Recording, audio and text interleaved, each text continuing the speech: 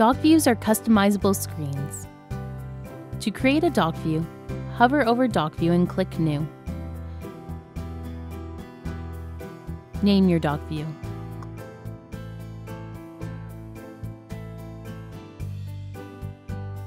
Click on the components from the tray at the bottom and drag and drop them onto your screen.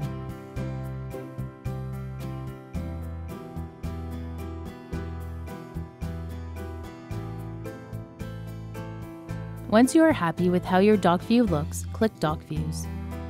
You will now notice that the dock view you have just created has been added to the virtual command center.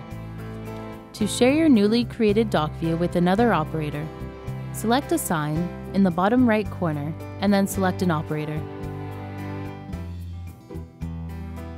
To move that dock view to a second monitor, choose Not Embedded in the bottom left corner and then click on the dock view to drag and drop it to the second monitor.